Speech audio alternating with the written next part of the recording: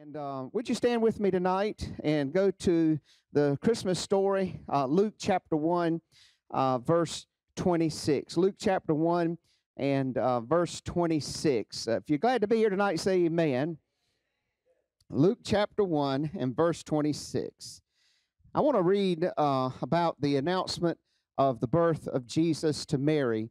And in the 6th month, the angel Gabriel was sent from God unto the city of Galilee named Nazareth, to a virgin espoused to a man whose name was Joseph, of the house of David. And the virgin's name was Mary. And the angel came in unto her and said, Hail, thou art what, church? And the Lord is with thee. Blessed art thou among women. And when she saw him, she was troubled at his saying, and cast in her mind what manner of salutation this should be. And the angel said unto her, Fear not, Mary, for thou hast found favor with God. And behold, thou shalt conceive in thy womb, and bring forth a son, and shall call his name Jesus. He shall be great, and shall be called the Son of the Highest. And the Lord God shall give unto him the throne of his father David. And he shall reign over the house of Jacob forever, and of his kingdom there shall be no end. Then Mary said unto the angel, How shall this be, seeing I know not a man? The angel said unto her, The Holy Ghost shall come upon thee, and the power of the highest shall overshadow thee. Therefore that holy thing which shall be born of thee shall be called the Son of God. And behold, thy cousin Elizabeth, she has conceived a son in her old age. And this is the 6th month with her who was called barren. Read out loud verse 37 with me. For with God nothing shall be impossible. I think you need to read that again. For with God nothing shall be impossible. Now verse 38. And Mary said, Behold, the handmaiden of the Lord, be it unto me according to your word. And the angel departed from her. And before I preach tonight, I want you just to put your hand and say, Lord, just be it unto me according to your word. Father, tonight anoint your servant to preach the word of God. Be it unto me tonight according to your word, your good word that you've caused us to hope. Father, we praise you for this miracle of the virgin birth. Anoint your servant to speak, and we'll give you the praise. And everybody said amen. And turn around and tell somebody that you are blessed and highly favored of God.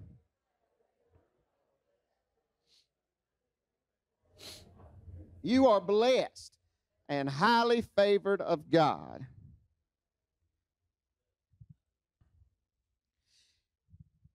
In 1984, songwriter Mark Lowry wrote the song while on staff at his church that we've all come to love and that never gets old. It's the song, Mary, Did You Know? And it was first recorded actually by Michael English on his album in 1991, was the first recording of it, national recording. So for over 30 years, this song, Mary, Did You Know, has blessed so many during this time of the year. But this song has been criticized. Someone has says that the text has received both praise for reflecting the love of God as well as criticism for the perceived ambiguity or lack of theological depth. Baptist theologian Michael Frost suggested that it was the most sexist Christmas song ever written. It treats her like a clueless child. Could you imagine a song asking Abraham 17 times if he knew he'd be the father of a great nation? But another minister, Robert Teague, and also Michelle Arnold, they were Roman Catholic commentators, and they didn't like the line that the child that you delivered will someday deliver you. And the Catholics, on their theologians, they criticized the song, and they said that it might confuse people or challenge the belief that Mary herself was conceived without sin. Well, the truth of the matter is, the answer to the question is that yes, Mary did know. And there's a lot of debate upon this. But the scripture I read to you tonight is crystal clear. And that's what I want to speak to you about tonight, is about the virgin birth. And are we really sure that we have the virgin birth? You see, there are people that have gone on both ends of the spectrum. There There are those who take it too far, like these Roman Catholics who have said that Mary was so pure that she had never sinned. But notice it says that in our text, in verse 28 of Luke chapter 1, it says, "And the angel came into her and said, Hail, thou that art highly favored, the Lord is with thee. Blessed art thou among women." It didn't say that blessed art thou above women. It says, blessed art thou among women. She was just like any other man or woman or boy or child born in sin. And so some people take it too far, the virgin birth, and they begin to worship Mary. And then there are others who have gone the opposite direction and said that all of this is just a figure of speech, or this truly couldn't be a literal virgin birth. But the truth of the matter is that it was indeed a virgin birth, and we can be sure. In Matthew chapter 1 and verse 16, it says that, "And Jacob begot Joseph, the husband of Mary, of whom was born Jesus, called Christ." Now, if you go back to Matthew chapter 1, it says this one begot that one, and this one begot this one, and this one begot that one. And when it gets down to Jacob, it says, "And Jacob begot Joseph," just like the rest of them. But then it changes very, very noticeably here that Joseph didn't begot Jesus. If Jesus had been a natural child of Joseph, it would have just said, "And Jacob begot Joseph, and Joseph begot Jesus." But it didn't say that, because we can be sure of the virgin birth. Can you say amen tonight?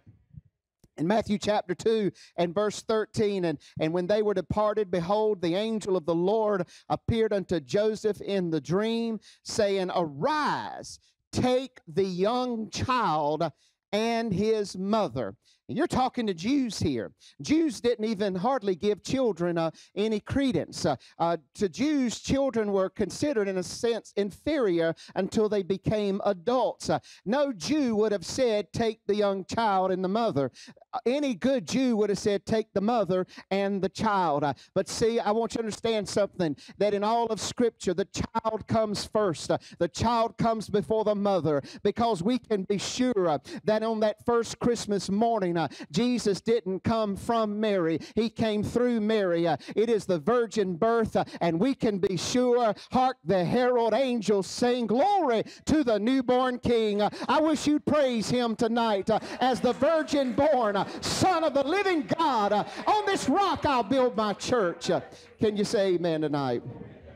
Now, I want to give you three things about the virgin birth to know that we can be sure. Is number one, point number one is the declaration of the virgin birth. We can be sure about the virgin birth because you cannot have Christianity without the virgin birth, meaning that Mary had never been with a man before she conceived Christ. Even Mary herself said, "How can this be?" saying, "I know not a man." She had never been with a man. And you cannot have Christianity if Mary was not a virgin. There would be no Easter, no freedom, no salvation, and certainly no Christmas. Can you say amen? You see, it separates us from all the other religions of the world. You see, Muhammad had a natural mother and father. Buddha had a natural mother and father. David Koresh and the Branch Davidians, even he had a natural mother and father. And for Gen Xers, even Superman on the planet Krypton had a mother and a father. But I want you to know Jesus is more than a Superman. Jesus, listen, is the only baby ever born who had an earthly mother but not an earthly father. He had a heavenly father, but not a heavenly mother. He is the only baby ever born, listen to this, who was older than his mother and as old as his daddy. Can you put your hand together and praise him that we can be sure? I see some of you say, read that again. Jesus is the only baby ever born who had an earthly mother and a heavenly father. He had a heavenly father, but not a heavenly mother. He's the only baby ever born who was older than his mother, and as old as his father. You see, the reason that the virgin birth is essential is because it has to do with the transmission of the sin nature. God had to have a perfect sacrifice to atone for sin. John said, "Behold the Lamb of God that takes away the sin of the world." If the Lamb had been impure in any way, he could not have taken away the sin of the world. You see, the sin nature is transmitted by the blood of Adam, the father. You see, people will say falsely that we're all children of God. More correctly, we're all creations of God. But you cannot tell me Osama bin Laden was ever a child of the living God. He was a child of his mother and father and a child of the human creation, but he was never truly a child of God. You see, it's one thing to be born one time, but Jesus said you must be born again. And until you're born again, you're not truly a child of God Almighty. Can I get a witness out there tonight? And that's why through that sin nature that Jesus, because of the virgin birth, he did not get Adam's sin nature transmitted to him. Had he been naturally conceived through Mary and Joseph, he could not have been the perfect sacrifice. Go to Luke chapter 1 and verse 35. Notice that when the angel came to Mary and said, "The Holy Ghost shall come upon thee, the power of the high shall overshadow thee, therefore also that holy thing that shall be born unto thee." And I want you to know that if Jesus had had a sin nature, he might have been a cute thing. He might have been a sweet little thing. He might have been a cuddly little thing. But if he had had that sin nature, he would not have been a holy thing. I want you to understand something, that it was a holy thing. It was a virgin birth. Can you say amen tonight? A little boy called his little sister a bad name. Then he hit her with the broomstick and spit on her. Now that's the sin nature. The mother said to the naughty child, "You shouldn't have done that to your sister." The little boy said, "The devil made me call her a bad name. The devil made me hit her with that broomstick. But spitting on her was actually my idea."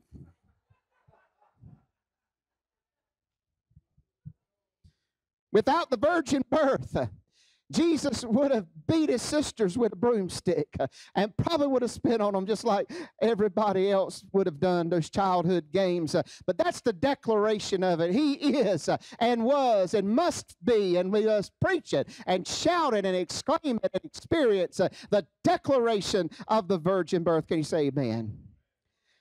And then how did it come to pass? How can a virgin conceive? Let's talk about number 2, the realization of the virgin birth. It was, number 1, a miracle of prophecy. And I don't know if I have those. Yes, it was the miracle of prophecy. Genesis chapter 3 and verse 15 that was quoted this morning said, way back in the Garden of Eden, it says, "I will put enmity between thee and the woman, between thy seed and her seed." Notice the language. It didn't say between thy seed and his seed. No, her seed.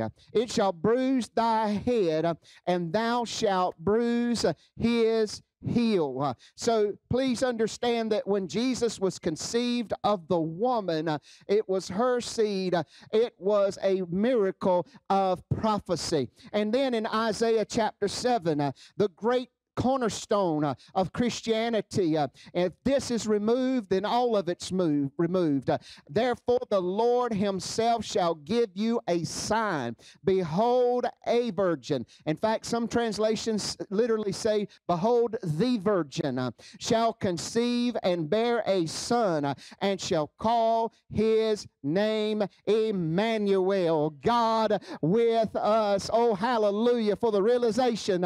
It was a miracle of a prophecy, and I don't really have time to chase a rabbit here, but there was several hundred prophecies. It said where he would be born. It talked about how he would die. It talked about who his family would be, and it spoke of how people would react to him, and prophecy after prophecy. And one man fulfilling that prophecy on his own is an astronomical odds. Oh, my friend, you can trust in this book. You can trust in the Savior. You can, oh, hail King Jesus. Let us praise him this Christmas. He is the virgin-born Son of God. It was a miracle of prophecy. If Jesus were the biological son of Joseph, how could he ever, he could have never, listen, he could have never claimed the throne of David. Why? Because, notice in Jeremiah chapter 22 and verse 30. It's very interesting. Jeremiah 22 and 30, this is the miracle of prophecy. Thus saith the Lord, write ye this man childless. This is talking about one of the kings of Israel.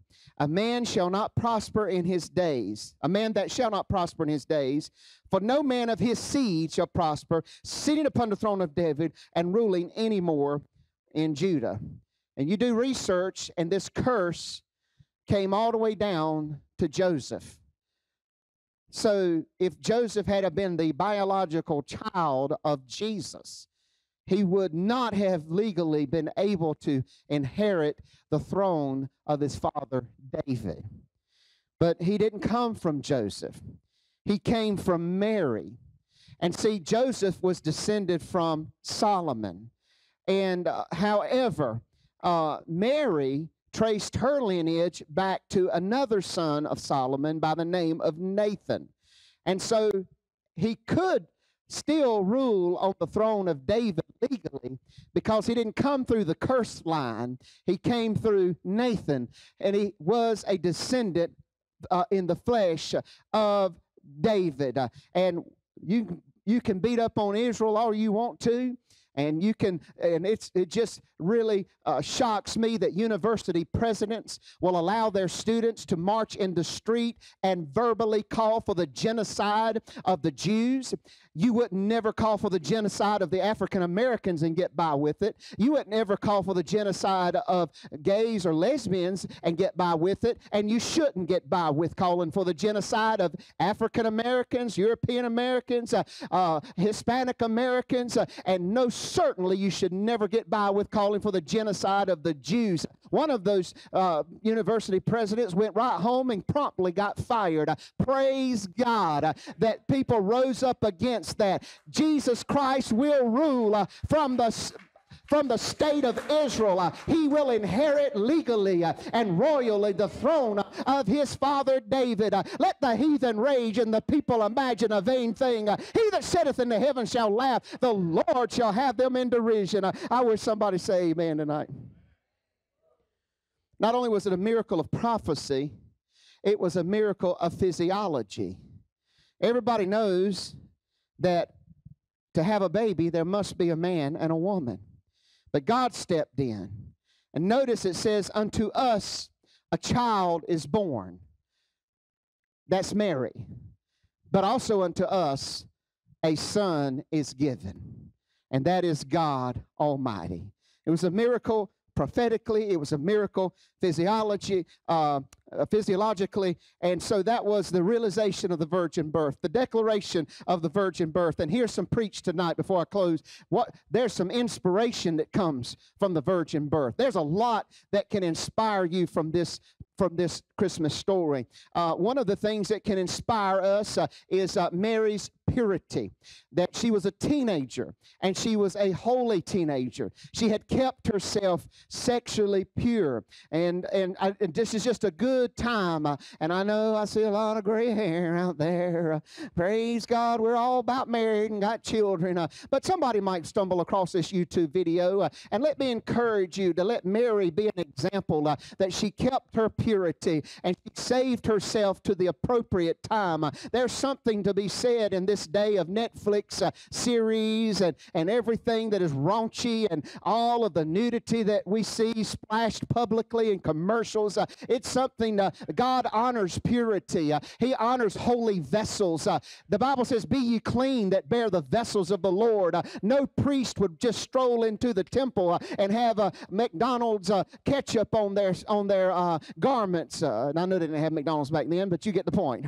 Amen. You wouldn't walk in there dirty with ketchup or stains, and let alone stains of sexual impurity and immorality. Oh, God, help us to be clean and pure. God will help us if we struggle. He will be our forgiveness when we fail. But let's be clean that bears the vessels of the Lord. Let's keep our eyes upon the Lord, and let's stay pure through the Spirit of God, because it's through the Spirit that we mortify the deeds of the flesh.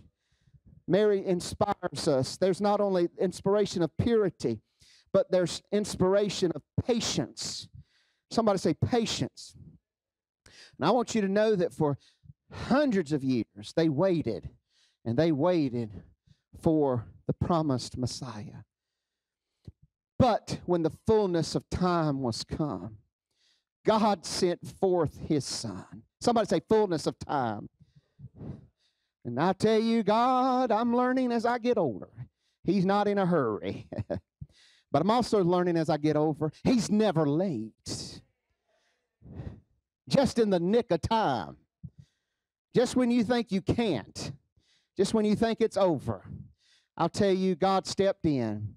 And he said, you've been waiting for the Messiah, but now is the time. Christmas season ought to remind us of God's perfect timing in our life. Wait upon the Lord, and he shall renew your strength. It is good to wait upon the Lord, and he will not cause us to be ashamed that wait upon his name. The psalmist said, let us trust him in the trials. Let us trust him when there seems to be a delay, when the heavens are brass and when there's no answer. Please understand, there will come suddenly an angel of the Lord who will say to you, it's over. Now it's the time. I'm about to do something. And I feel the Lord wants to tell some people tonight, some lost children are about to get under conviction. Amen. There's some people here tonight that are about to be set free because now it's the time. This is the day. God is up to something.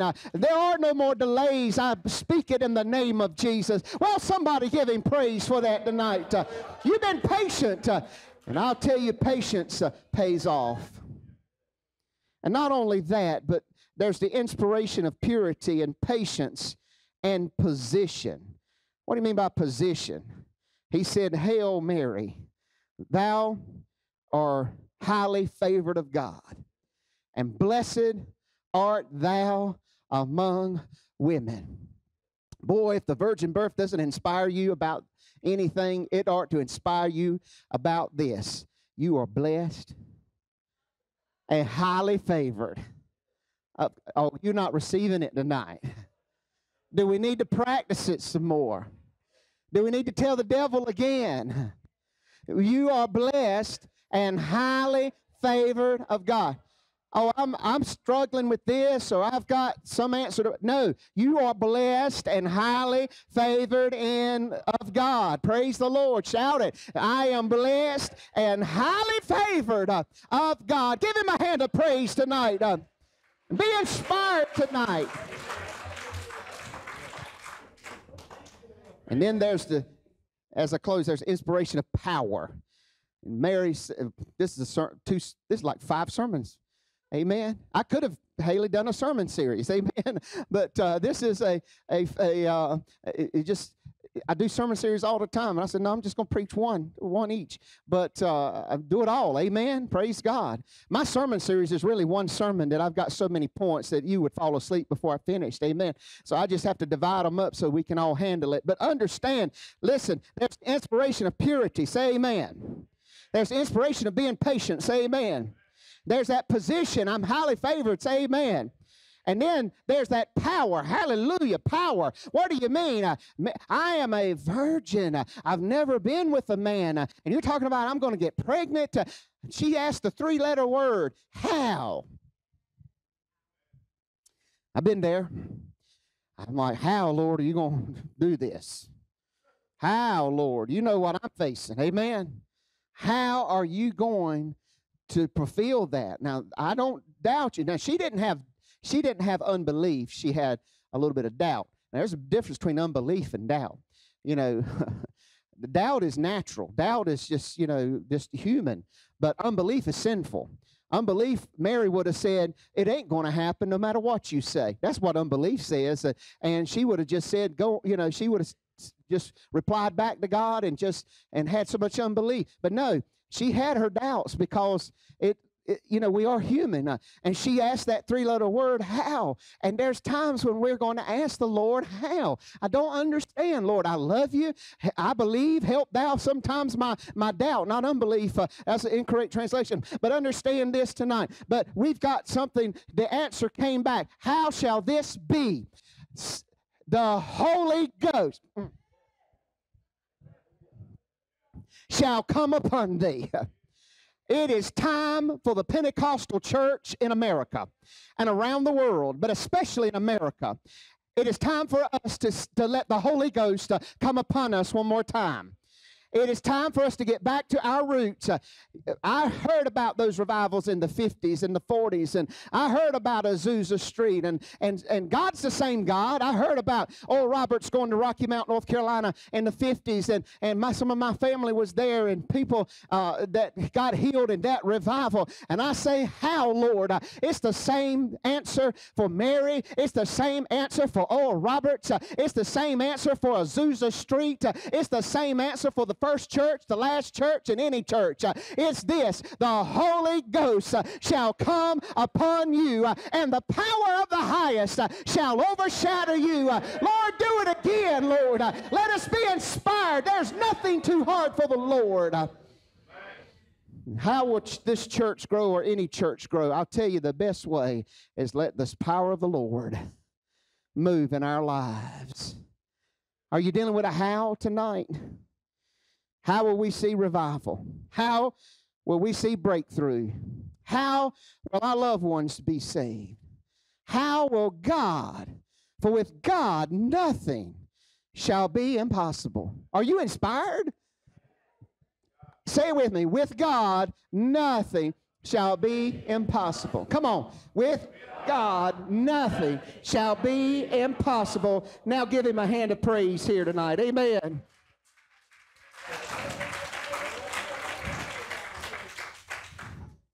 Someone said he loved us so much that he came from a throne to a womb. Talk about a demotion. He loved you so much that he was willing to become a little baby. He was born in Mary's womb, but the real question is, has he been born in your heart? When news came of the surrender of General Lee at Appomattox Courthouse in Virginia, we've been to Appomattox Courthouse in Virginia. President Abraham Lincoln, shortly thereafter, went to the home of Jefferson Davis in Richmond. And he went to the door of the house and knocked on the door, and a woman came out. You know, they all fled.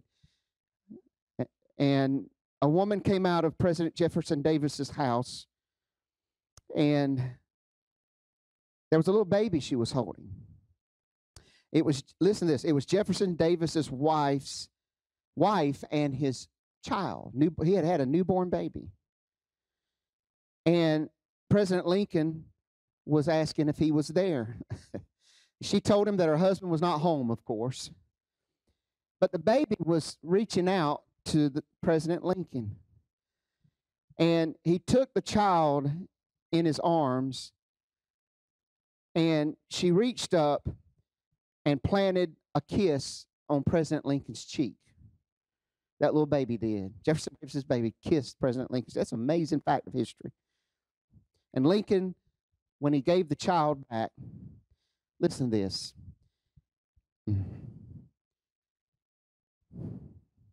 He said, tell your husband that for the sake of that kiss, I forgive all. Would you stand with me tonight? Jesus, Jesus, oh, what a wonderful child. Jesus, Jesus, Jesus, so lowly, meek and mild. New life, new hope, new joy he brings. Won't you listen?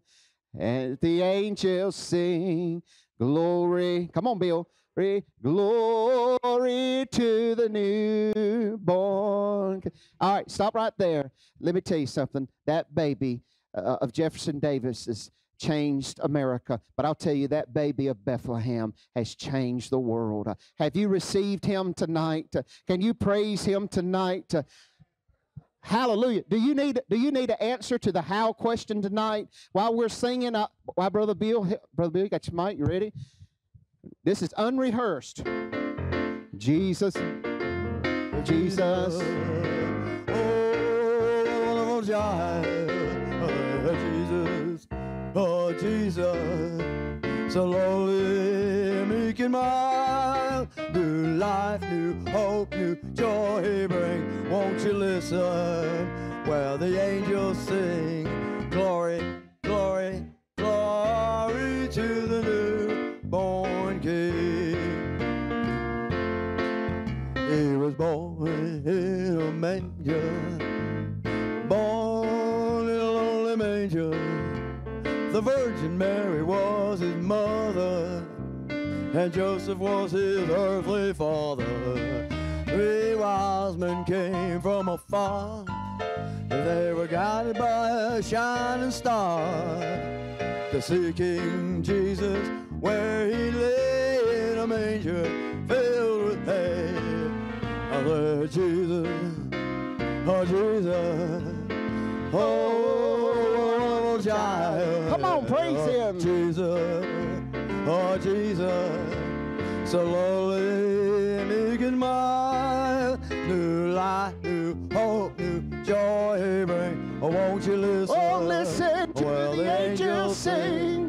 Glory, glory, glory to the newborn King. He was heralded by the angel, born in a lonely manger.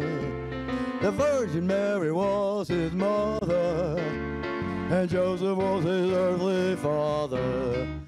3 wise men came from afar. Oh, yes, they were. He was guided by a shining star to see King Jesus where he lay in a manger filled with hay. Jesus, Jesus. come on now. Oh, what a wonderful child. Oh, there, Jesus, Jesus, so lowly, meek and mild. New life, new hope, new joy he brings. Oh, won't you listen while the angels sing? Glory, glory, glory to the newborn King. Yeah, glory, glory, glory to the newborn King. Yeah. Amen. Hallelujah. Away in a manger, no crib for a bed. Can we get the lyrics up? The little Lord Jesus laid down his sweet head. The stars in the sky look down where he lay. The little Lord Jesus asleep on the hay. One more time.